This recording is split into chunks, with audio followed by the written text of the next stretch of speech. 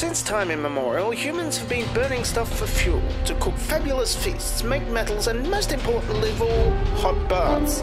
The industrial uses for coal and oil were myriad and useful. During the Dark Ages, we largely forgot about the black stuff under the ground, but then came the fabulous, manly men like James Watt and Gottlieb Daimler, who worked out how to use these fabulous substances to do more than just make stuff hot. And so the Industrial Revolution began.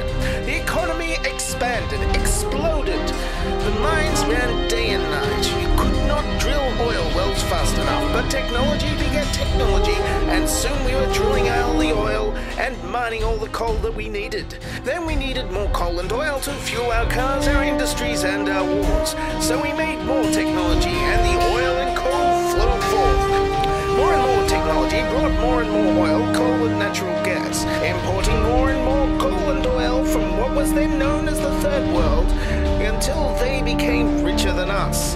Then in the 1970s they turned off the tap. Jimmy Carter was on it, and he was spending money on solar panels. But then Ronald Reagan took over, and the pumps were flowing again. Faster than ever, but production only barely keeps up with supply, so fuel prices soar even when production prices don't, resulting in fabulous profits for the fossil fuel industry.